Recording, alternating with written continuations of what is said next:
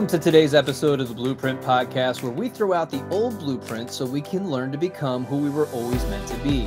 I'm your host, Jason Smith. If you haven't already, make sure you click the subscribe button and share the podcast with your friends on social media and tag me in it at JBirdFit. Today, I have a very special guest for you, Joey Labossiere, clinical hypnotherapist and coach, spiritual guide, and activator, and creator of Self-Worth Mastery and Spiritual Awakening. Joey, welcome to the podcast. He's somebody that I came across when I was going through a hard time. And I think certain people come into our lives at the right time. Joey's definitely one of those people that when I was going through my hardest time resonated with me because I was starting to dive into shadow work and trying to figure some of this stuff out. And I feel like he's one of those people that just makes you better. He changes you, he hones you, and he brings things to light that you wouldn't normally think about. So Joey, welcome to the podcast. Can you share with people a little bit about what you do and what a hypnotherapist, what that work actually looks like? You got me all emotional already, man. Thank you for that. Yeah, geez, it's just such a full circle moment to hear these things. And you know, I too struggled so much through in the past. But yeah, let's dive into the hypnotherapy. Like basically what I do as a hypnotherapist is we go deeper within the subconscious and the unconscious minds. You know, we go under the layer of our protection and our consciousness, our conscious mind to kind of dig up and change the story around what we've been telling ourselves. You know, a lot of us are living in fight or flight are just living in a state of fear, a state of heightened awareness and hypervigilance. And my job is to go deeper and find out why we have these I guess triggers, these cycles, these patterns, for those who want to change and be more themselves. Like I like to say that I like to bring people home to the truth. And it's bringing it home is to our hearts and allowing our souls to be really expressed versus our egos and versus our patterns of pain and suffering and trauma. So that's a little short version of what hypnotherapy is, I guess. No, and I love that you said that you bring people home. Yeah. Because it only takes a minute of looking through your comment section on any one of your videos to realize the impact that you're having on the people that follow you on a daily basis. We talked a little bit about this when we first jumped on. I said, I'm not really used to hearing that kind of stuff yet. And like, it's hard to respond to. It's like, thank you. Right. You know, and yeah. but at the same time, it makes total sense, you know, because of that desire to want to serve and that desire to want to show up for the world has been there since I can remember. I just never understood how it was going to happen. You know, I almost went to be a chiropractor after leaving, you know, the correctional service when I was like 33 years old, thinking, oh, maybe I'll be a chiropractor. Maybe I'll go do 7 or 8 years of school, but that never ended up, you know, transpiring. But I've always known you're probably the same. You want to help people. You always wanted to help people. I always loved being a hype man. You know, I always loved being like, hey, you got this. Like, chin the fuck up. Let's go. You know, like we got this. And I've always been that guy. And now I get to kind of be that guy professionally now. And it's pretty amazing. Yeah, dude. No, and it's so cool because, and I want everybody to really listen to this. You're a different person at different stages of your life. And in each stage of your life, if you're willing to take the lessons and learn, you can learn so much more about yourself, who you are, where you're going, what you're doing, and how you can serve in the world. And so in the very beginning, I was a chef, and, you know, then you move on and you go to school and you expand and you grow and you do all these new things and you're searching for meaning. And, you know, you have all these different career paths, and, you know, some people will call that being a multi-potentialite. Sure. Right.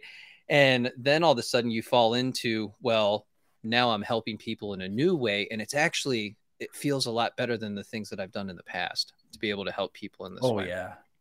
Yeah. You just evolve. And that's the thing, is being that student and knowing that what you're going through, where you're at, is a piece of the puzzle. You might not see it yet. And you know, you might know that there's more. You might not be super aligned with what you're doing or where you are in your life. You know, it could be your relationships. That could be, you know, your career, whatever it is that you're doing. It could be school. But you got to trust that, okay, this is going to be a piece somewhere down the line. This is going to make sense. And every single thing I've done, even the stupid shit, makes sense. You know? Well, and it does, because it prepares you for working with other people who have that same shared or similar experience, and you can come come at it from the angle of, well, I've seen this before.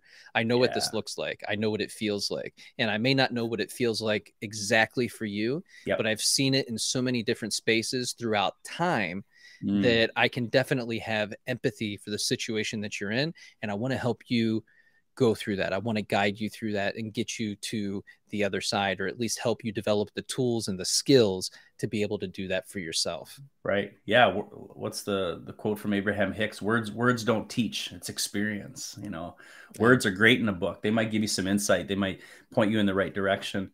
But in the end, when you've been through something, when you've worked through something, when you've moved through this darkness and you've come out the other side and you've developed these skills and you've started meditating and something clicked, you want to scream it on the top of the rooftops, right? Like that's one of those things. Like when we go through the awakening, how many of us get, read this? You need to read this book. You need to do this. You need to do this. You want to, because you're lit up by this. Wow. Like I'm finding pieces of myself that I didn't even know existed. I'm finding ease where I didn't even know that could be. There's this love, this excitement, this joy in my life all of a sudden that I haven't felt for a decade. You want to share that. And it's like, wow, this brings you closer to helping more people. It's just awesome. But it's so hard when you want to share that, and the people that are in your sphere of influence, that are directly in your life, that you see every day, and you want to share that with them. You love them the most. Yeah. Yeah. And they don't know how to receive it. And you don't know how to give it. You don't know how to share it. You just know that I have this book and it's so good and it's given me so much. And I want to give this to you as well.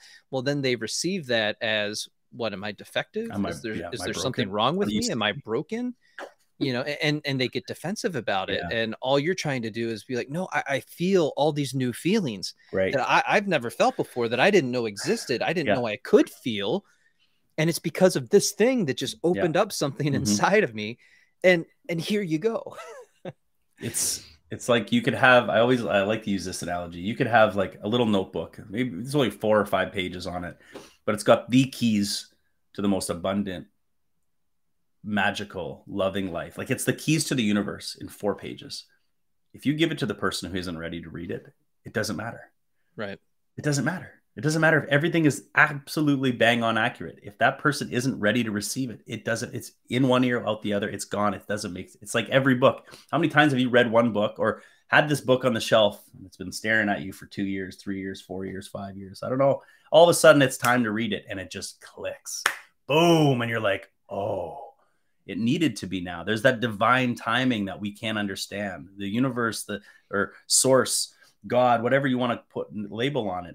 There's a timing to this stuff, man. You know, we don't always get it. And like you said, when it's when we find that peace for us that lights us up or brings us closer to our truth and we want to just share it, it's usually with the people around us the most, but it is the most frustrating. It's like, why don't you want to feel like I feel? Why don't you want to feel better? But different lessons, different times. Yeah. It's, why can't you see what I see? And right. I see this a lot with, cause I do a lot of attachment style content. So you have the anxious attacher that's trying to get the avoidant to see if you could just change this one thing, if you could experience this one thing, our relationship would be amazing. It'd be perfect. Now it's a lot more nuanced than all of that. Cause the anxious attacher is certainly going through their own experience and energy that they have to transmute as well. But when you try to give the avoidant the book attached, and I tell people, please don't do this, because they're not going to receive it. They're not going to be able to accept it. And even if they were to read it, they would pick it apart and tell you all the reasons why X, Y, and Z isn't going to work for them, because they're just resistant in that moment to any type of change. And so that's why I always tell people, please focus more on yourself in understanding how attachment styles work for you within you and how you relate to other people. And then everything will start to change in your relationships when you understand yourself. And it's just that disconnect right there. People can't tap into that all the time. So they struggle with that. And so why do you think that would be, as to why they can't tap into that for themselves? Well, man, that's such a loaded question. I don't even know how to answer that one. There's so many different things that could be happening, but I just feel like when you ask for what they can't tap into them with themselves, like the information that I'm trying to give, I'm trying to show them. Is that what you mean? Yeah. Yeah. I think it's just, they're not ready. I honestly feel like some people they're more lessons to learn along the path for them. Like for me, suffering was one of those things where you just needed to happen over and over and over again. And I don't like to say that I'm like that anymore. I like to think I'm a little easier on myself, a little more aware. But I've had to learn some lessons, 340, 341, 342, and then 343. I'm like, okay, enough's enough. Yeah. And so that's what I call the pain threshold. Yeah. Because when you're younger, you learn to tolerate a certain amount of pain. And that's what you've been conditioned for. That was your experience throughout childhood and adolescence and then young adulthood. And so for some of us, we get into jobs where it's really just high intensity, chaotic, and that feeds your soul because you're used to having this similar type of internal experience. And you're just like, okay, this works for me. I work really good in chaos, right? Until you figure out shadow work and you start diving into these things. And now all of a sudden you're moving away from your sympathetic nervous system and you're moving into your parasympathetic and you're starting to relax a little bit. And now this stuff doesn't resonate with you anymore. Yeah. Well, and that's a hard transition. Dude, I used to identify myself as someone who needed to have their ass in the fire thrown in and just sink or swim. And then I'll always find a way. And it was true. Yeah. And you did. Thrived on the adrenaline of just being in it. And I thought, oh, this is kind of cool. It works. So even with my launches, like some of my, like even the last little few years here, I've still found myself procrastinating to get me to that point. So people think, oh, I'm just a procrastinator. No, you love the adrenaline. You love the fucking cortisol spike for some reason. You think you find yourself like you've been so used to being in that fight or flight and that being a state of where you execute. Like, but that could be a law enforcement thing between us too, right? Like where it's like that adrenaline hits, you respond. And so that could be another thing with me. But my whole life has been this, like, there's been very little structure in my life. It's always been kind of flying by the seat of my pants. But when you're in it, you're in it. I execute. But then what happens? Crash. So there's not this constant flow. It's in super big highs and then huge crashes. Super big high. Oh, going up again. This is exciting. This is exciting. Boom. Right on. I'm in it. I'm doing it. And so that's been something I'm learning about myself more and more is my nervous system here. Like I don't want to do this anymore, you know? Yeah. I mean, especially when you finally reach that place of you're out of fight or flight, you just feel so different. And you see the world differently. You see people differently. You know, things are no longer a threat. And I think that's really the biggest change for myself is that, you know, I'm not the fear that you carry with you, right? That insecurity, it doesn't, it's there, it's present, right? But it's not like the primary passenger. It's not it's not driving everything. It's like, there's a little bit of uncertainty here. And I get that and I see it, but you know what? I'm still going to do this anyway, because I have the tools, I have the skills. I've built up my repertoire. I know what I'm doing. I have a mission and a vision. I know where this is going, and I'm going to continue to execute until I get to that point. I'm going to stay consistent. And, you know, these are things that I had to learn later in life. Right. Because I just didn't necessarily have those skill sets as a young adult. So I had to learn these. And so you find people on the internet that inspire you. You know, people like Ed Milet, Joe Dispenza, and you just kind of go down that rabbit hole. So what was it for you? How did you get into clinical hypnotherapy? So the first book that found me, I was in Honduras with some friends. I was doing I think I was doing a 6-week trip, backpacking trip. This is before my kids. It was 2013, I think, maybe it was 2011, in and around 11 or 13. And a friend of mine who I was traveling with, she had the book called A New Earth by Eckhart Tolle. And I was like, she's like, you really got to read this. I'm like, yeah, whatever. Fuck, you know, sure. Why not? One day I just picked it up. It was like one of those rainy days, not doing anything. I'm in the little dorm thing, and I read 1 page, 2 page, 3 page, 5. I'm like, what the fuck is this? And I'm just like, it's like something ignited within me that I didn't even know I needed, but it just resonated. And it was just the concept of presence. Yeah. Presence, being present. I'm like, what does that even mean? Like most people, a lot of people don't know, because we are consistently, constantly battling the future or the past. And we are taken out of life itself. Life itself is the now, always and only now. Now it seems so simple for me to look at that. But at the time I was like, what the fuck?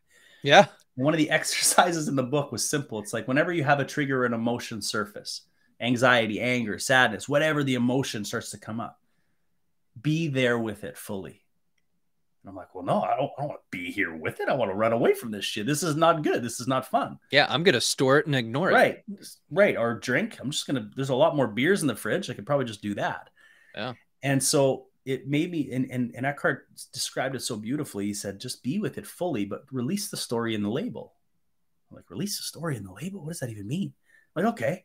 So I had this anxiety or this, I can't remember what the emotion was, come up during the day on the bed. And I was like, I'm going to try this.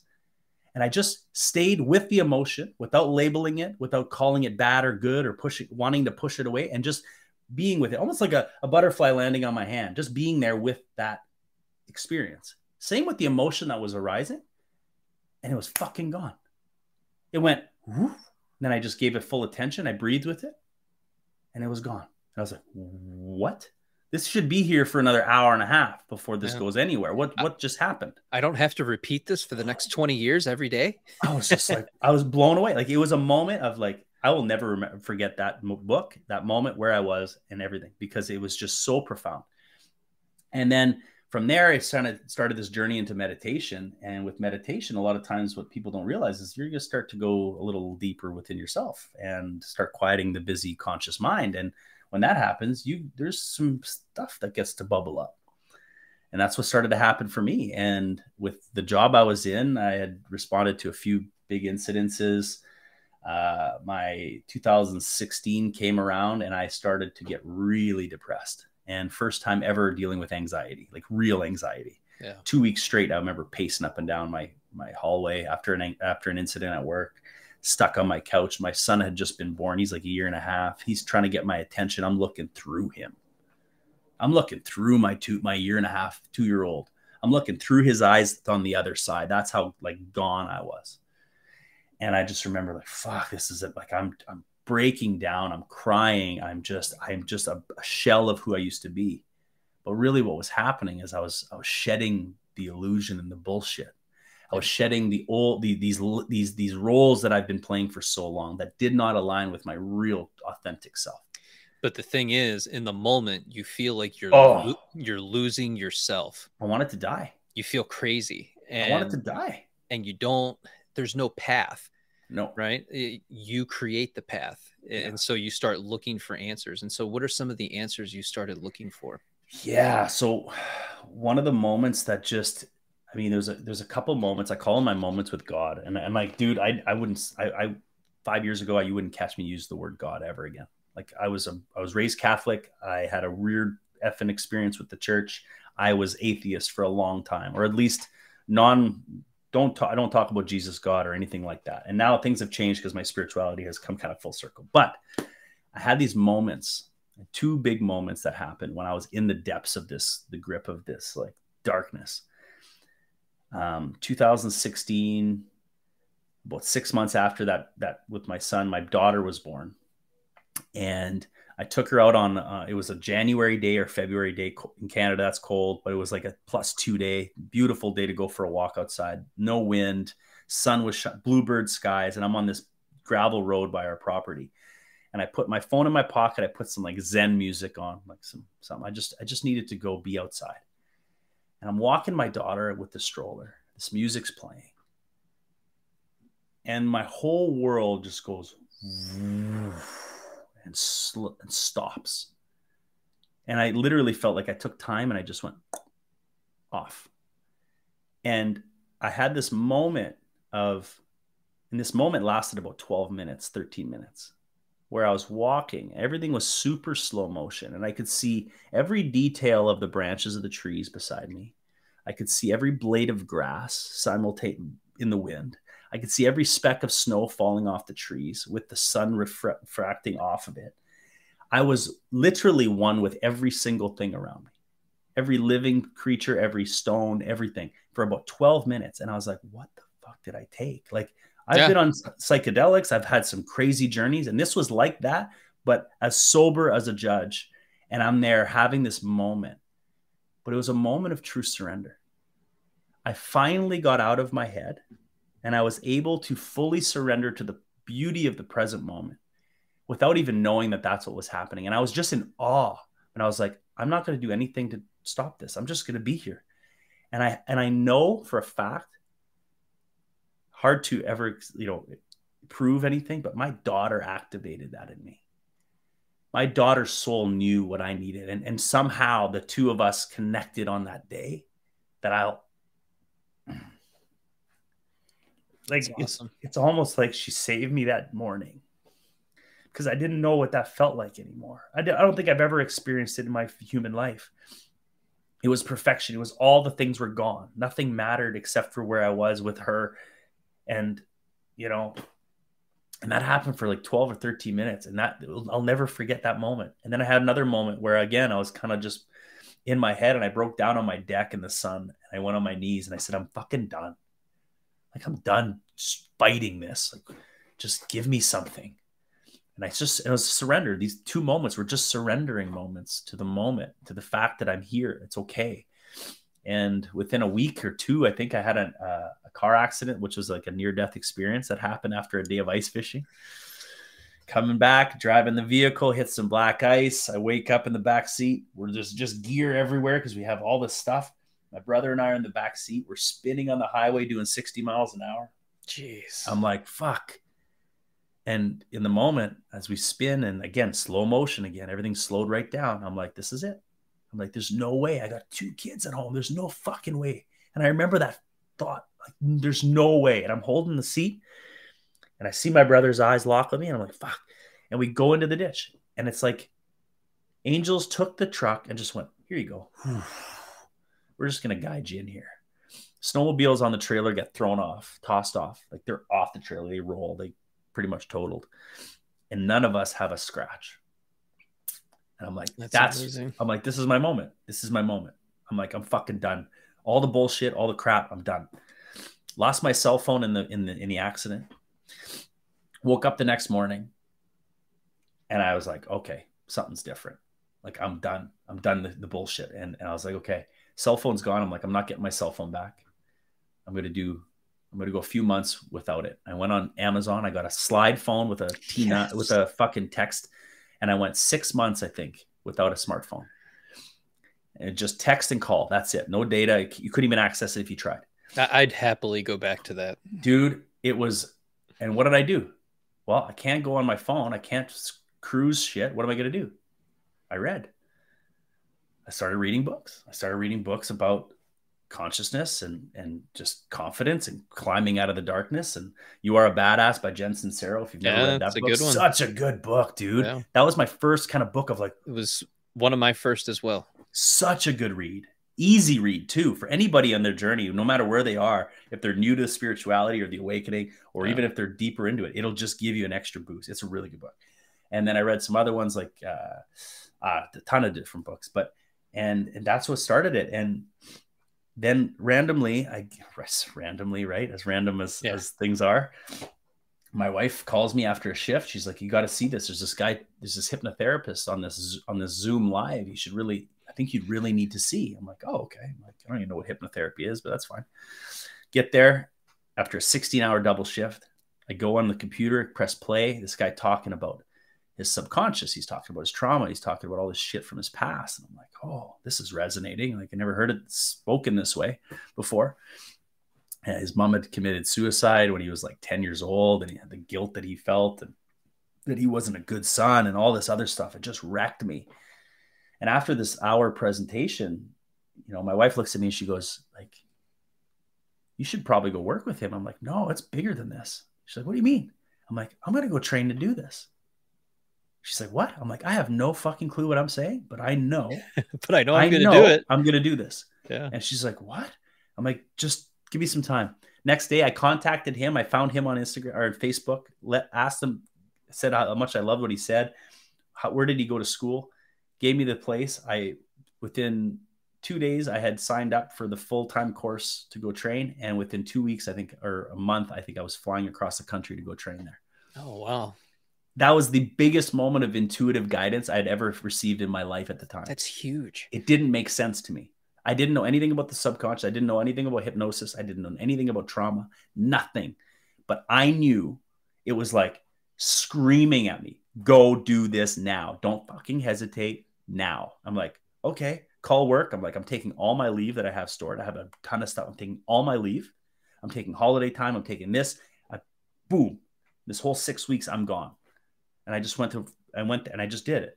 And little did I know going into this, like I'm going to train thinking I'm just going to do this as a side gig, thinking like, hey, I can help some people. This seems really cool. Well, the amount of healing I do in hypnosis while we train was massive because we got to work on each other. We need people in the chair.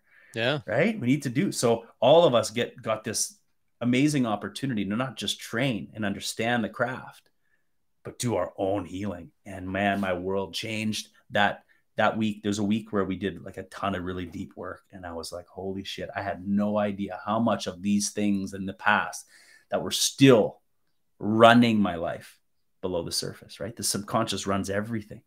And I was just like, holy shit. And I left there a completely different person. And I was like, okay, I'm on to something here. And how I show up. And yeah, that's how amazing. I got to that. I love it.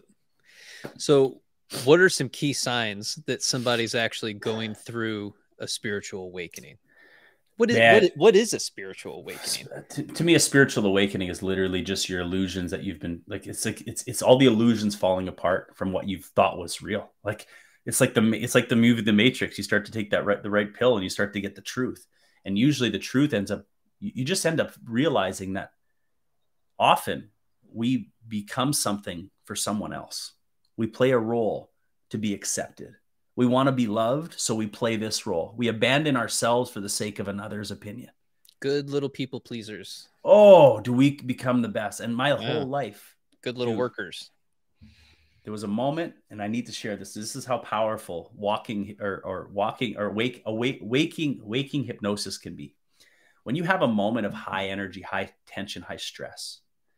So this is the moment. I was 11 years old. I was walking to my new school after we moved. The first day of the new school. The school year had already begun. It's October. I'm walking into this new school. Never been there before. I'm terrified. I got my brother in my hand in hand, and we're walking to school. We got about 200 meters left. And I remember saying to myself, I will do fucking anything to be liked and accepted. That moment, I created a truth within me. I was in this fight or flight state, this heightened state of awareness. And in that moment, I said, I will do anything to be accepted. Because at 11 years old, you don't give a shit about authenticity. You just want to be liked. You want to be accepted. Right. You're going to this new place. I'm just like, please don't let me be bullied. Please don't let me be this outcast. I just want to be loved and accepted. And that probably came from a lot of my childhood too. There's some things there, but I created that. And one day in meditation, I'm like, hey, why do I feel like I can't be myself fully? And I go in meditation, I go right back to that moment. And it says, because right here, you created this reality. You created this truth. And I was like, fuck. And that from 11 years old to like 33, 34, I did everything in my power to morph into whatever I had to be to just be accepted. With women, with my family, with my friends. I'd be this and that group of friends. And I'd be like, no, can't be that guy. Can't be the real Joey there. So I got to tweak this a little bit. Let's be this. Oh, they love me for this. They love me. They love me when I get really fucking drunk, like really drunk and be an idiot. Take my shirt off, do stupid shit. All right. This is what I got to be here. Ooh, I'm loved again. You know, was my whole life. And then the awakening happens when you start to go, holy shit, I've been completely abandoning myself. Yeah. You don't know who you are because you're so many things to so many different people, and it's very performative. And so you find yourself saying, well, I don't even know what my beliefs are. I don't know where I'm going, what I'm doing, why I'm doing it. Yeah. Whose life am I living right now? Yeah. Why am I doing? I don't want to do this anymore. And you start to question, well, what's next? Is this all there is? Is this really the sum of my life for the next 50 years? Is this what I'm doing? Yeah. there has to be more. I know I'm capable of more. I know Yeah. I have this in me That's to it. to build something, to Yeah. be something more. And you that, just have to believe that it's within you to be able 100%. to create that and cultivate that and start building for yourself. But again, it's very easy because we get knocked back down very fast. Yeah. I need to stay in line. I need to be all these other things for other people in order to be liked. Well, and you said it, you nailed it, said something very specific that was really powerful there. It's like, we need to trust that pull and desire, because it wouldn't be there if it wasn't real. It wouldn't be pulling you if it wasn't true. Your soul has come here to experience certain things. There's these things that it wants to be here. And that's where that pull, that like out of nowhere intuitive pull to go try something, do something. It could be jump out of a plane. It could be go play guitar. It could be little things. It doesn't have to be these big monumental, but there's a reason you're pulled to certain things. When you learn to say yes to that inner guidance, that's when the awakening gets really fucking real. I'm not saying it's always comfortable, because you're gonna fight against old paradigms. You're gonna fight against old conditioning that mom and dad formed for you, and you're gonna get to a point you might even achieve what you thought you needed to achieve to gain happiness or success. Maybe you became a doctor, and you might go, I hate being a fucking doctor. That's hard. Or you got your degree in this, and you got your degree in that, or you said, oh, I wanted to write books. I started writing. I hate writing. That's a big. You're really hitting me with the degrees, man. Well, but I got them, and I'm not doing anything with them. Well, but it's not even that you're not doing anything with them that I'm called. It's not even that thing. It's like, but we all, like, I think a lot of us we're told, hey, get this job, get that degree, get this thing. This is what you need for a good life. Yeah, this is how. And a lot of us have achieved these things, or made these things happen, and realize that has nothing to do with any of that. A lot of us have just done things because we were told that's what you need to do, or where happiness is, or where you need to be content. But we abandon ourselves every single time. And I think it starts early in life. We abandon our own emotions a lot of times early in life. And so there's a reason for that. And your parents are your caregivers. And this is why the podcast is called The Blueprint. They lay out a blueprint for you of your life, where you're going, what you're doing from the time that you're born to the time that you go to college. And even sometimes your college experience is very much dictated by their expectations, their goals, their vision of your life for you. Or if they don't believe in your capabilities and abilities, right, then you get pushed in different directions. And you you end up a young adult. You don't know where you're going, what you're doing, why you're doing it. You don't know who you are, because you're very much in that state of, well, this was the blueprint that was provided for me, so I'm just following that. But you're never questioning if that's what you actually want. Is that in your best interest? Is this where I should be going? Is this going to yield the type of life that I want to have? And you don't know what type of life you want to have, because you never asked yourself, what is for me? There it is. Yeah. So we throw out that blueprint. It's in the beginning of my intro, right? We throw that out because you have to pivot. It doesn't work. When you start living in your own authentic self, and you own that part of you, and you show up unapologetically, now you're in a state of creation. You're in a state of co-creation, and you can start to build the life that you actually want to have. And I find people like you, right? We draw people into our life experience that now we're helping each other, we're shaping each other, we're honing each other, we make each other better, we're able to build together, and that just continues to level up through this process as you become your authentic self. There it is. There it is, brother.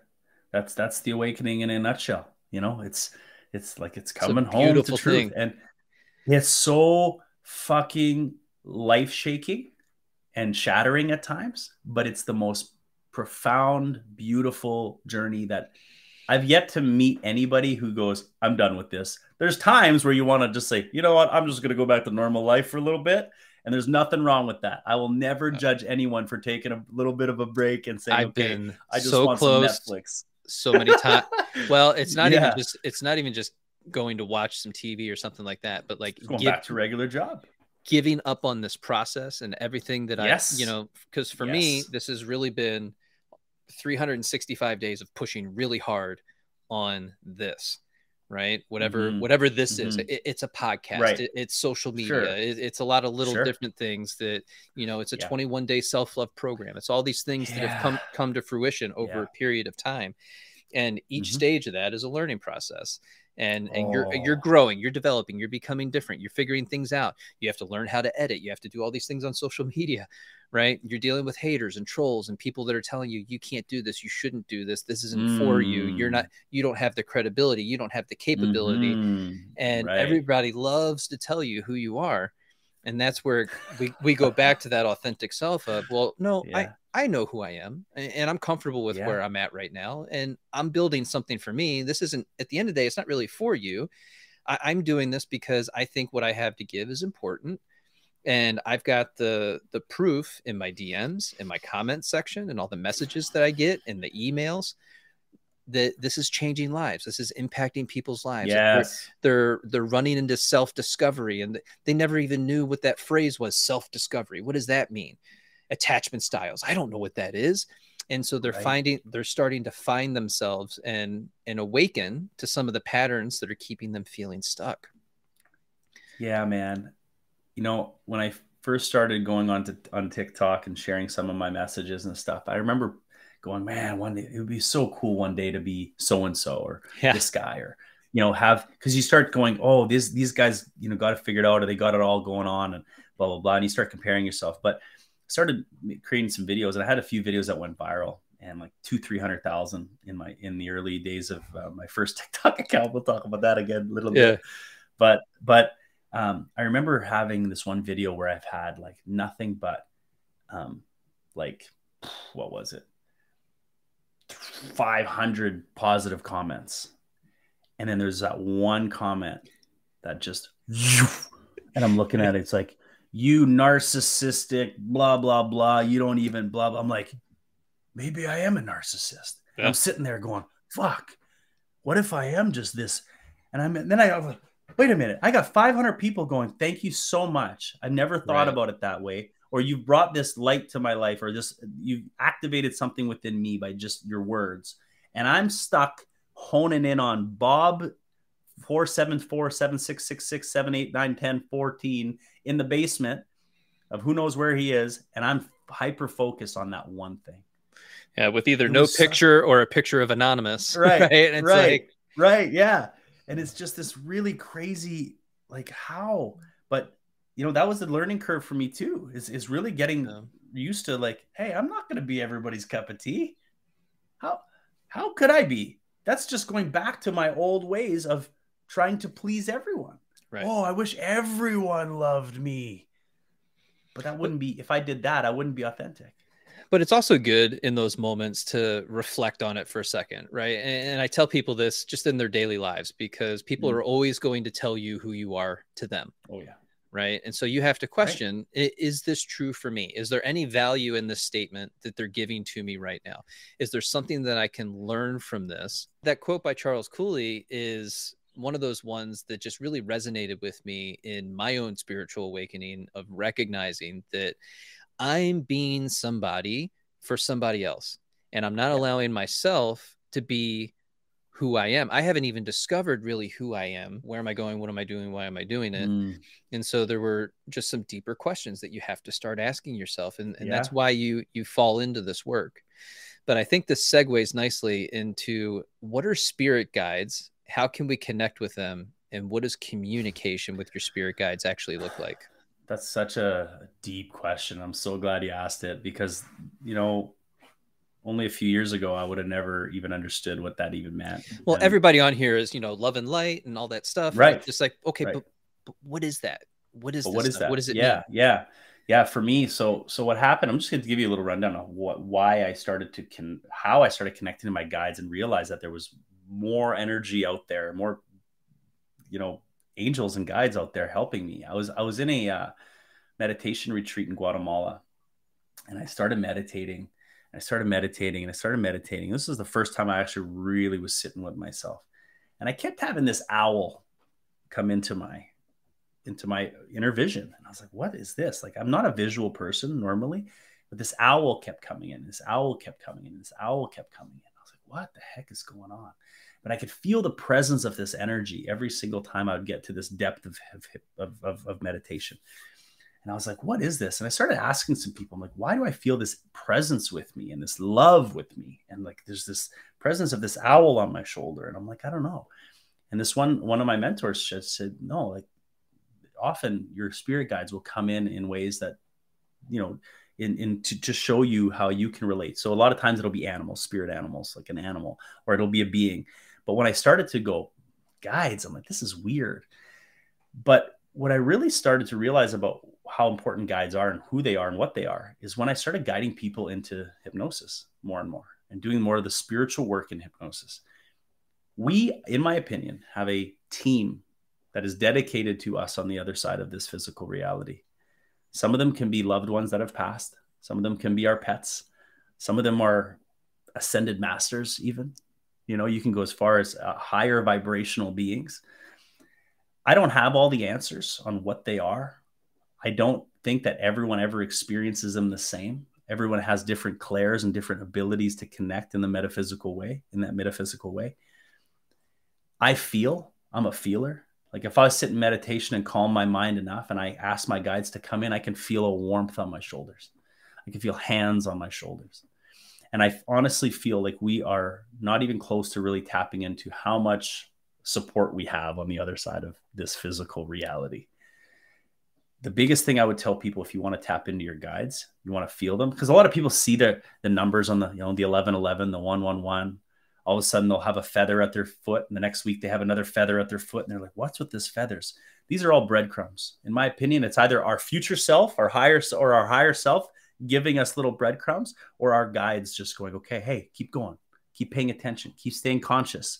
Because I feel like it's Matthew McConaughey in the Tesseract. You know? Right. All right. All right. How awesome would it be to have that voice as your guide? Yeah. All right. Let's go this way. Yeah, the guides part is something that's only developed over the last couple of years for me really deeply, where I realized that we don't have to rely on our own strength, just our own strength alone. We can ask for guidance, and you can call your guides whatever you want. Like it's going to be unique to you. But I firmly, truly believe we have angels and guides on the other side that are willing to help guide us, show us the way if we are open to receiving guidance from them. But it's one of those things where it's like, you got to put intention, it's put intention out there. Like, hey, I'm struggling right now. Can you give me a sign? Can you show me the way? I'd like to feel you right now. If you came in right now, if I'm going to meditate, calm my mind, I think that's such an important part. Do some breath work. Calm your nervous system, get into your body, feel anchored and strong, and ask your guides to come in. You'll be blown away on the experiences you can have when you just have a little faith and you quiet your conscious mind. And it's not asking for it from the standpoint of prove it to me. No. Right. It's that energy of I'm open to receiving. 100%. One of my favorite affirmations is I release all resistance to receiving guidance from the other side. I release all resistance to receiving metaphysical guidance or guidance from my guides or guidance from my higher self, my soul. Like that's one of the easiest ways to just open up to it is I release all resistance to receiving that divine guidance because we have access to the quantum field. Joe Dispenza talks about this all the time. And I think Joe might just stay a little more on the science stuff, which is fine. I'm more in the mystical. Like I love the magic of it all. And I think he blends it really well. But I don't even think we've scratched the surface on what we are actually capable of tapping into. Like I see it in one-on-one sessions all the time, full-on channeling sessions of information and knowledge that comes through that this person goes, what the fuck just happened? What the fuck just came through me? Their voice changes. They receive ancient knowledge and guidance from their ancestors in these deeper states of trance. Like I see it daily. And so that's why I was like, I can't deny this shit anymore, man. Like I just can't. That's awesome. Can I label it? Can I say exactly what it is? No, because it's far beyond, I think, the human comprehension of what we're doing. But we have that guidance on the other side. There's no doubt in my mind. But what we know is that if you can put yourself in a meditative state, yep, or close to it. Yep. It's not going to be perfect. No. Right. Meditation is difficult. Your mind's going to wander. You're going to be all over the place. You know, these things happen. Now, from your perspective with doing it in a clinical setting, right, I can see that it being much more tame. But when you're in your home and you've got some binaural beats on, or you're listening to a guided meditation, your mind's going to wander. You're going to be all over the place. But it doesn't mean that you can't still tap into your inner knowing. And is that the spirit guides? Is that the field? It's whatever you want to call it. It doesn't matter. It's just, you have to learn to be able to tap into it, accept it, listen to it, digest it, assess it.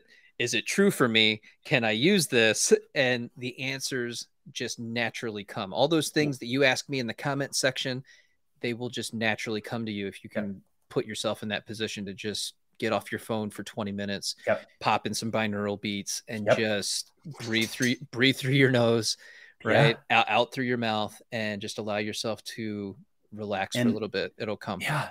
And the more you, and the more you do that, it's like going to the gym. It's like, you know, you're not going to go to gym and squat 350 on the first day. You're going to be shitty at it. You might just start with the bar. Your technique's going to be awful. You might get some guidance. And all of a sudden, the more you do it, the more you get. It's like anything. Meditation is the same. You get really good at knowing when you're in that space. You're like, oh, I'm there. You kind of drop in. Like I feel it. I'm like, oh, there I am. I'm good now. I'm in that space where I can kind of explore. Yeah, and it's why I use binaural beats, and I use the same one every single time, because it's almost like in the same amount of minutes or seconds that I'm listening to this.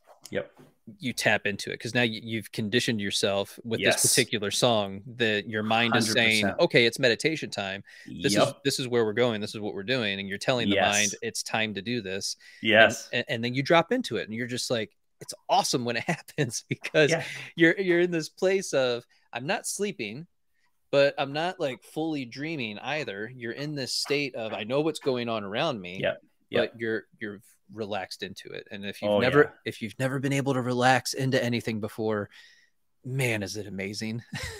It is. And it's a little weird at first when people go, like, they almost lose track. Like, where did I go? You know, like, you didn't go anywhere. Actually, you were just right here, right? You're so present that you felt you went somewhere else, like, you know, instead of being in here. This is so home for so many people. And when you find that inner peace, that nothingness, that space, it's like, oh, what did I just access? But yeah, like you said, like anchoring in, like what you do is the same thing every time. You're anchoring it in. It's creating that neural pathway that's automatic. You know, it's automatic. It's like, boom, you hear it, boom, I'm there. Easier and easier every time. It's so awesome. Yeah, it's so good. We've taken a deep dive into a lot of different things. And I know that when we talk about family and different relationships, you know, every so often there's a black sheep in the family. And they're the person that's able to move beyond thoughts, feelings, and emotions that keep them feeling stuck, or these belief systems that get passed down from generation to generation. So what does it mean to be the black sheep? What does that look like? And how can we begin to move beyond that? Yeah, I think it's different for everybody, because a lot of, you know, my clients and a lot of people that I talk to, they've been the black sheep since the beginning. Personally, I never felt like the black sheep until later.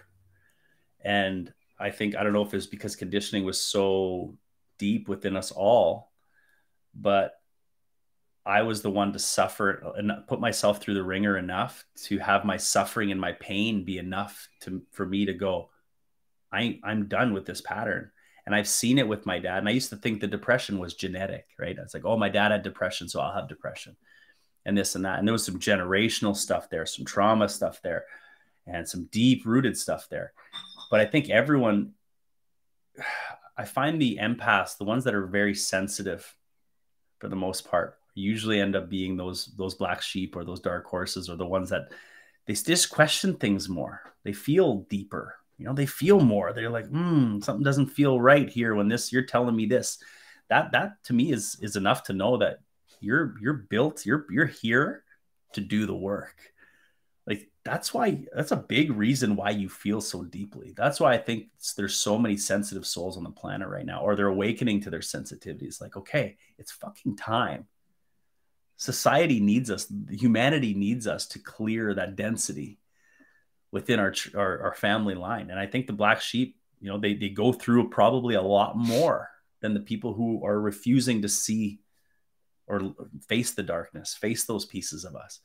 So, you know, I think it could look differently. You could be the black sheep ever since you were born, because I work with a lot of gifted spiritual people that have been like, you know, been seeing spirits since they've been kids, or having these psychic abilities, very in tune, and having things happen. And, you know, they feel like the black sheep, but they feel crazy, because a lot of times when we start talking about our sensitivities, they get gaslit, or they get, right. you know, you have this inner knowing that you grow up with. Yes. And you sense these things at a very young age.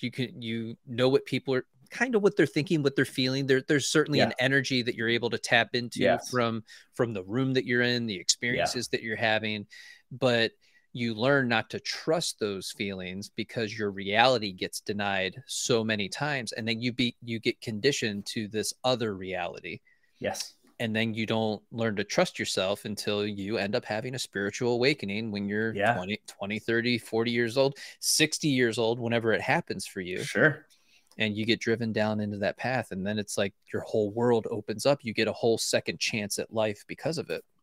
Well, I just made a video the other day, and one of the biggest signs you might be going through it is you start to have those really vivid memories start to come up that don't even make sense. Like memories that they might not even have any substance, but you start to see the door handles of your old home, the paint on the walls, the carpet, the texture of the carpet. Like you start to go into your childhood again. You start to see memories. Like that's one of the things that I see consistent with people going through this work and this awakening is like, I'm starting to see memories of my childhood and when I was more tapped in, or when I started, you know, when I would stop allowing my intuition to, you know, to lead me. You know, I was always told this or that. So a lot of times that's another thing is you start to have these really wild memories of your childhood starting to surface. So that might be a good way too, to know that you're going through it.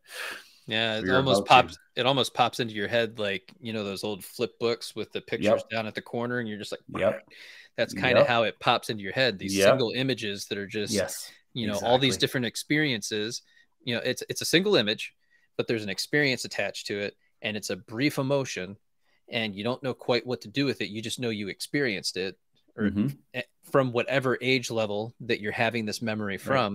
Right. And, you know, those are things that ultimately, right, through doing the work that you end up working through and dealing with and journaling on and working your way through. So yeah, the black sheep part, I think it's just, I always feel like they're the ones, it was that always going to be you kind of energy. Like, oh, I'm going to go through the most here, but I'm going to clear the most here. I'm going to do a lot of work, and not just for me, the ones before me, my dad, my mom, and the ones after me, my kids. Like that's something we don't realize. Like when we break chains, when we break patterns, we don't just break them for ourselves. Yeah. It's a gift that you give to not only yourself, but to your family and future generations. Exactly. That's huge. It's huge. So if someone wanted to start doing shadow work, what does that look like? Man, those shadow pieces are interesting, man. You know, it's something that a lot of us avoid because we always get, you know, especially when we go through the initial stage of the awakening, we always get stuck in this, ooh, the love and light, the love and light, the love and light. It's beautiful. It is. I get it. Especially when you've been in the darkness for so long, you start to see some light, and it almost becomes a drug, and you have to be aware. Like you can get, you know, the swing of the pendulum, right? You've been in the darkness for a decade, maybe depressed and anxious and not knowing who you are. And all of a sudden this awakening happens. You start to see things, you start to meditate, you start to read the books, and you're like, well, I'm just going to stick over here with all this beauty and light. Well, there's always everything comes to balance, and you have to realize like you are dark and you are light. And there's those parts of you that you fully haven't allowed yourself to express, to be seen. Those parts of you that you still feel are wrapped in shame. Those parts of you that someone told you that you shouldn't have that desire or feeling. You know, it's those parts. And those parts, when they're not expressed, when they're not held, when they're not, I like to call it almost like you have these beautiful kids that you love so much. You got three, a boy, a girl, another boy, and you love them so much, and you hold them up here. And those are represented by, like, that's, oh, I meditate, I do journaling, I help people out, I'm a healer, I'm all these things. And then there's these other parts, and you got this kid that you don't love very much, and you leave him in the basement caged up. And you're like, well, you're part of me, but I don't really want to show you off too much. I don't want to really bring you to the light. I don't want anybody to see you. So we kind of feed you a little bit, and we lead you in the basement. Those are your shadows. Now, those are the pieces of you that you just, for some reason, either someone told you they're not enough, they're not good, they're bad or this, but you don't give them the time of day. You don't allow yourself to express those. And one of the good ways you can see is look at your patterns. Like, look at your patterns. Look how your shadow shows up, because your shadow can show up in so many different ways, you know? And I think you just got to look at some of your patterns and how some of your feelings, and that could be your inner child. They could be linked to big trauma. Some of your shadows could be big traumas, but sometimes it might not be. It might just be a small trauma. You know, it might be something else. But I'm rambling. I don't know if I even explained that properly. No, you did. When we're starting inner child healing work, what does that look like? How do we get started with that? We get a lot of questions regarding that. The inner child work for me has always been through hypnosis, because that's how I learned. Okay. And the reason it's such a huge piece to my program when I work one-on-one is because, you know, often our inability to feel worthy or enough comes from a moment or a trauma or a time in our life. And what's beautiful about when I guide people in hypnosis is because we kind of deactivate the conscious mind. We use these inductions, we use these special techniques to kind of disconnect that and allow us to go to the root cause. Inner child work is so important because, like, for me, if you look at some of the abuse I went through, there's a part of your inner child, for me, that never felt safe being himself, because when I was myself, I got punished. When I was myself, I got taken advantage of. And so the worst part is that not a lot of us know which part, where it goes, like how far it goes, or even if it's there. We might just think it's a part of us, like you said earlier. You know, I think you said, oh, it's just a part of me. It's just who I am. Well, and a lot of people don't remember those pieces of their childhood at all. And so you'll find them say, no, I had a great childhood. Everything was fine, you know, but they can't actively pinpoint, well, what were you doing from ages 5 to 13? Right there. Yeah. Right there. Know. And here's a crazy story. And this is me being super vulnerable. At 36, I started to get flashes, like you said, the flashes of the memories coming through. And it was around an old school I went through. And I'm 36 years old, and I'm starting to get flashbacks of something happening. And I'm like, no, that couldn't have happened. I would have known by now. No. And another flashback and another flashback. And I'm in Costa Rica at the time, and I'm meditating on my favorite sound, which is rain on a tin roof. Okay. My Airbnb had this tin roof, and the rain is pouring. It's tropical rain season. I'm meditating, and all of a sudden these flashes start to come faster and harder, faster and harder, and faster and harder. And I'm like, holy shit.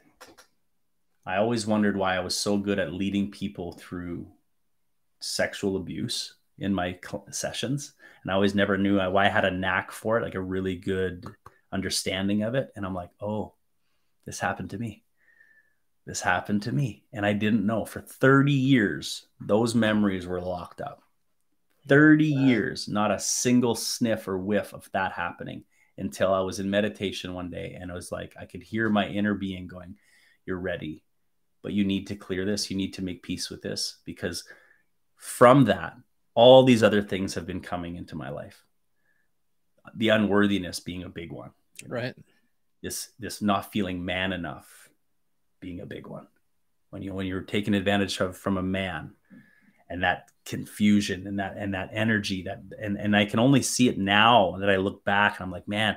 And I did some hypnosis work around it, and my younger self, my 8 or 9-year-old self that went through that, was in this box and was like this in the corner and didn't want to come out of the box. He said, I don't want to fucking leave this box. There was no windows. There was no doors. It was this dark, sealed box. And that represented that part of me, my inner child. And I always wonder, I'm like, wow, yeah, I don't remember these times of my life, like this block of time, because that inner child, that part of me was so scared, did not feel protected, did not feel safe. And through the inner work, I was able to go back and say, hey, look at me. We're stronger. I got your back. And often it's just bringing the new awareness to the old time. It's bringing this new awareness and love and understanding to that time. And when you do it in an altered state, when you do it in a deeper state of consciousness, or you go into meditation, you do it into hypnosis, it does something very powerful. You get to change the story. You get to show that version of you, which is still alive and well, that hey, you felt this way for so long. That's okay. Totally fine. But now we take our life back. Now you come home with me. So you're bringing these wounded pieces back home. You're bringing them home with you. And you're like, look, you're not staying here anymore. You're coming home. We're doing life together. I'm going to lead the way. I got your fucking back. We're a team. We're a duo. We're going to fucking kill this. You're not. You are safe. And because once that part of your inner child feels seen, safe, secure, protected, oh, I got goosebumps, dude. Yeah. That whole story and all the triggers along with it kind of just goes, dissolves. Because you're showing up for you. No one else can ever do it for you. Nobody. But you get to go back and say, look. And that was a moment, like, that's a big one for me, right? Like, that's like the biggest trauma of my life. And that only came up in the last 3 years. God. So, but I also want to be sure to say, like, I don't want people to be scared because, and think like, oh my God, what's hidden in my vault, right? I don't want people to go, oh my God, what am I not remembering? What happened to me? Was I molested? Did something happen to me? I don't want people to have that fear, but more of a faith that whatever there is that needs to come up, where it's going to surface at the right time and you're going to be able to handle it. I never thought I'd be able to handle that, something like that. And to be honest, 10 years ago or 5 years ago, if you would have added that piece of it to what I was going through already, I don't know if I could have made it. That's why there's this, I feel the soul is always in control. The soul is always like, I got you. Or your guides are like, okay, he's ready now, you know? And that's when that layer is ready for you. So powerful. So when I say inner child work and how important it is absolutely crucial. And maybe it's, it's thrown around a lot now, but I only know it the way I do it and the way I lead it. And I always lead it with a meditation or a hypnosis. I always get people to go below the surface, because it's when you sit on a couch and talk about your inner child, you can get some work done. But I really have seen over the last 5 years, if you can really quiet the conscious part of your mind and go deeper, you discover more expansion. You're going to tap into more power in order to change, those old loops, those old patterns, those old triggers. Yeah, because consciously you can sit there and continue to block what's coming up, and you run into, you're kind of chasing your tail saying, well, I don't know. And it's like, no, right. you do know. You do know. You're just not prepared to step into that next level of that healing. That there's an inner part of you that's literally stopping you from being able to say it.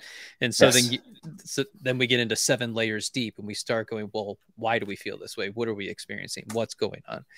And it takes a while to get there. So I can see this massive benefit to doing the hypnotherapy.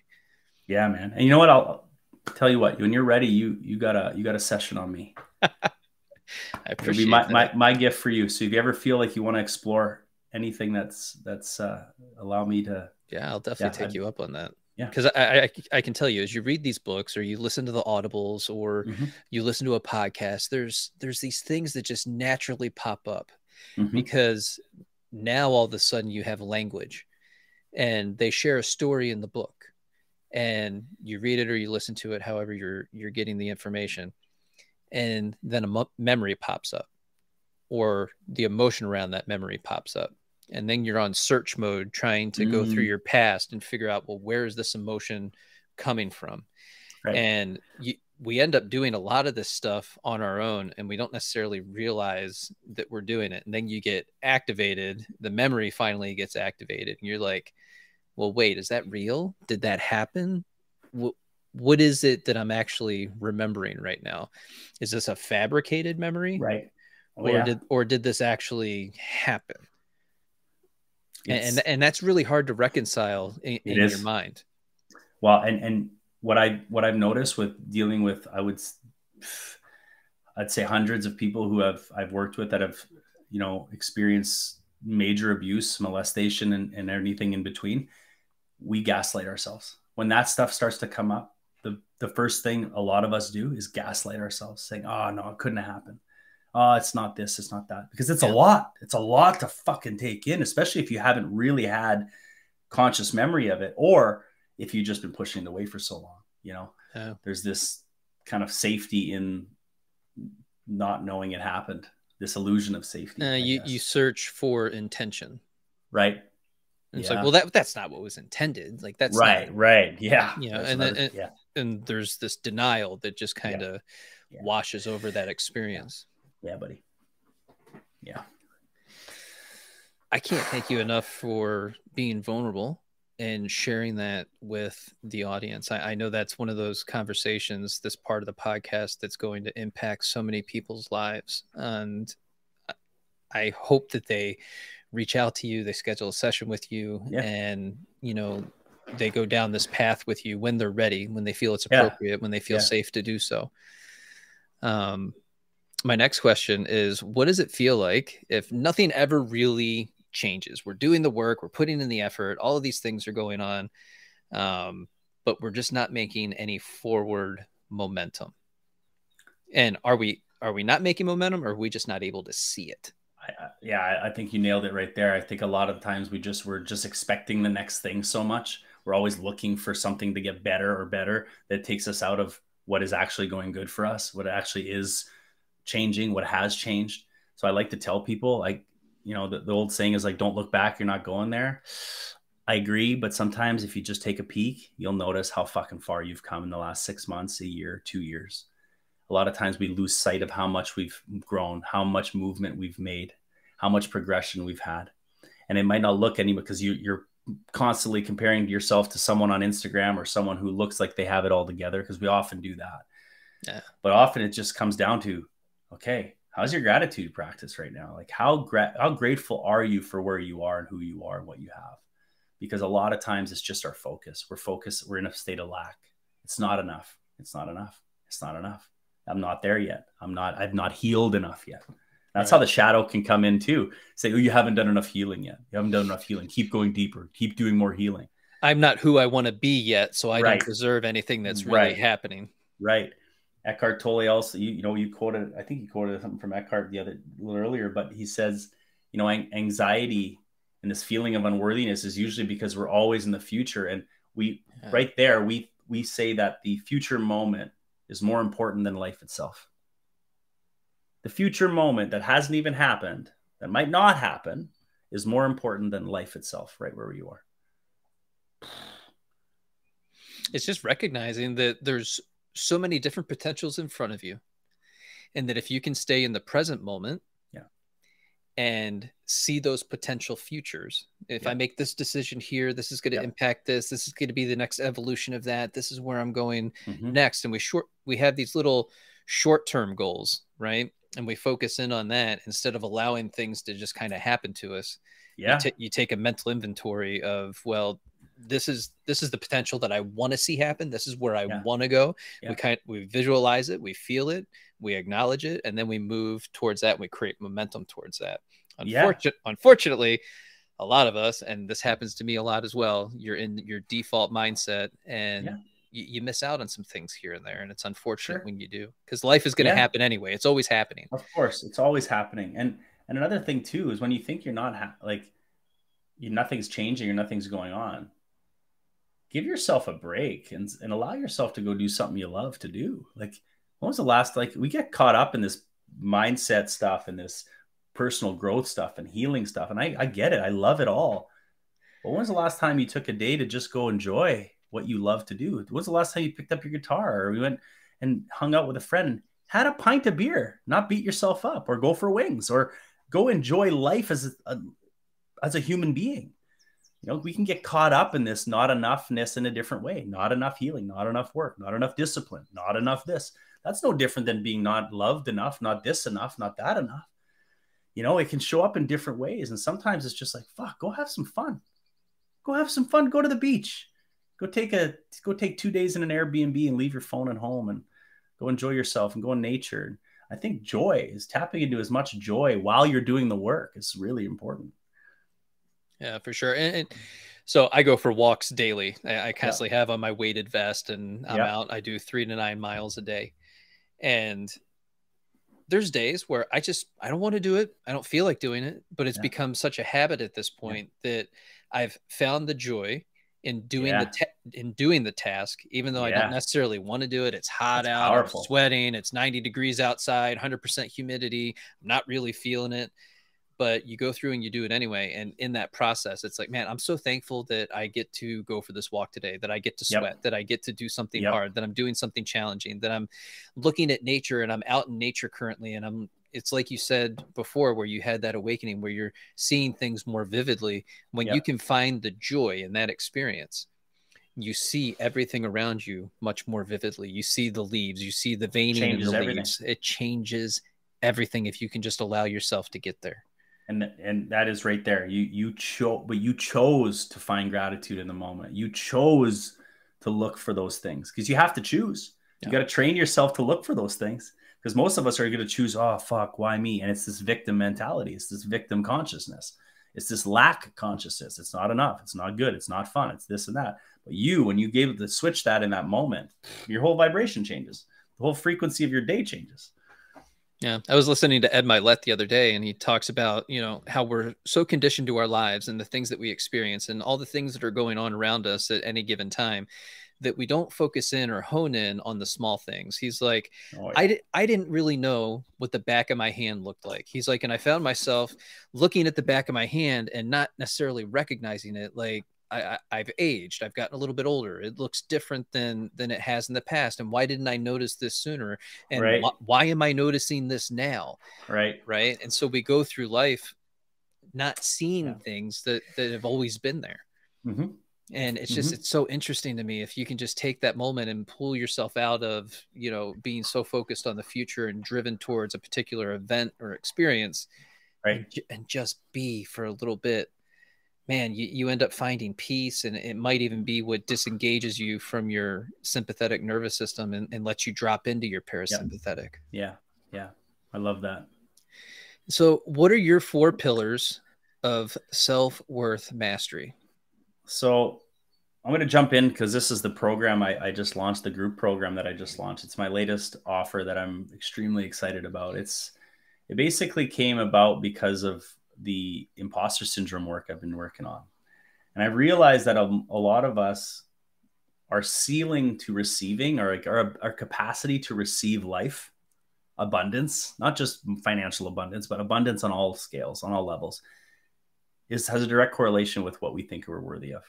Yeah. If you don't think you're worthy of the $1 million a year, there's a very good chance you're going to push it away, and you're going to find a way to go back to what your old default was. If you don't think you're worthy of that love, there's a very good chance you're going to fucking push that love away when it comes into your experience. And you're going to go back to that old pattern, that old person, that old kind of version of love that you thought, that you do think you're worthy of. So the 4 pillars of self-worth mastery, I was like, man, what is my next group going to be? And I'm like, it's all about self-worth. Like, if we can truly own our worth and know that we are worthy of abundance, worthy of our dreams, worthy of our desires, because they come from within us, there's nothing that we can't achieve. And as cheesy as that sounds, there's really nothing. But we got to believe we're worthy of it. We got to believe that we're worthy of receiving it.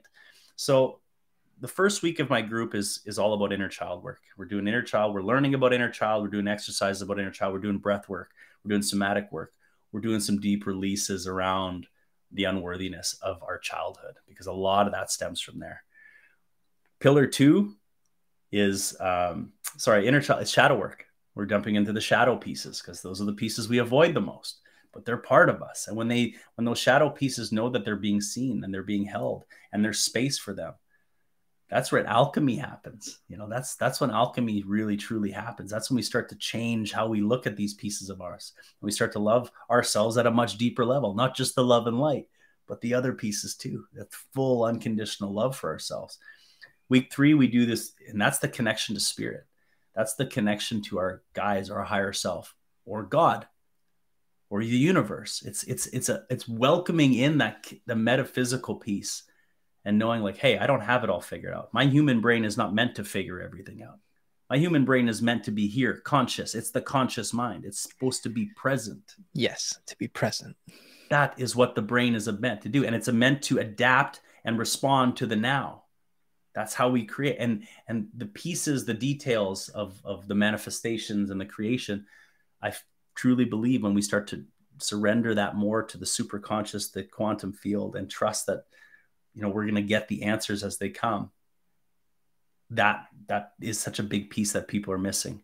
And then week 4 is bringing in, it's that manifestation piece, is starting to visualize. It's the Joe Dispenza piece. It's starting to create that future, and it's tapping into the heightened emotions of that future. What does it feel like? What does it look like to really be what you want to be, and owning that? So bringing all those pieces in that 4 weeks, the 4th week is just kind of bringing it all together. And kind of stepping into that timeline, if you want to call it, or that new self, or what I would call the old self, you know, the whole self, just bringing all that together. So those are my 4 pillars going into this group in July 19th. That's awesome. I love that. You can only receive what you think that you're worth. 100%. 100%. That's so powerful. And so many of us don't even know that we don't think we're worthy. Yeah. Because there are pieces below that often still feel scared being successful, scared being in the limelight, scared being out there, scared being us, because either we've been punished. It could have been by the church. It could have been mom and dad. It could have been, don't do that. Shh, don't. You're making a scene. All these little things that we heard over and over and over again, you know? So my goal in this 4 weeks is to guide you deeper and to just release the resistance. Like, it's not going to be hard. It's going to be beautiful. It's going to be expansive. But how do we release the old stories? Once you release the old stories, you create space for all of what that is naturally trying to come to you anyway. And to stop living a life of smallness and to allow yourself to actually expand and find that excellence that's already inside of you. It's already there. It exists. 100%. You just haven't learned to tap into it yet. Yep. Yeah. And each one of you has that. You just don't know that you do. 100%. And you're going to have a taste of it soon. And everyone's going to have these moments. But when you have them, grab onto them because they're real. You know, the egos and this might want to convince you like it's just a glimmer, just a moment. No, this is you coming home. That's why you feel so lit up by it. Well, Joey, I can't thank you enough for taking time with us today. For those of you who haven't signed up for the 21-day self-love challenge, make sure you do that. Joey's going to be a part of that as well. We begin on July 9th. Joey, how can everybody reach out to you, find out more about your courses? And don't forget, Joey does go live every Sunday.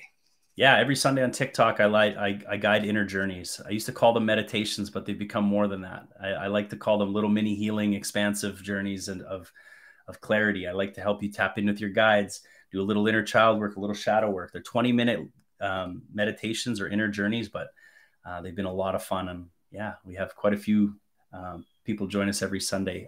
For reaching me, joeylabossiere.com has all my offers, all kind of what we're going on.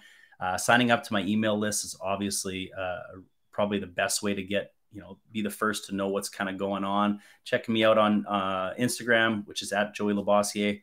And hopefully you can put in the links here because the people are not going to know how to spell my name. Yeah. And same TikTok, Joey Labossiere too. And yeah, YouTube, Facebook, kind of all the same thing. But yeah, awesome. All the info's there. Yeah. And when does your self-mastery course begin again? We do the 4 pillars of self-worth mastery starting July 19th. That'll be every Wednesday for 2 hours for 4 weeks. That's awesome. What a gift. Yeah. That is so huge. Guys, don't miss that. Make sure you go sign up for it. And Joey, thank you again. I'm sure we're going to do many more of these in the future. Appreciate you, brother. I had so much fun. Yeah, me too, man.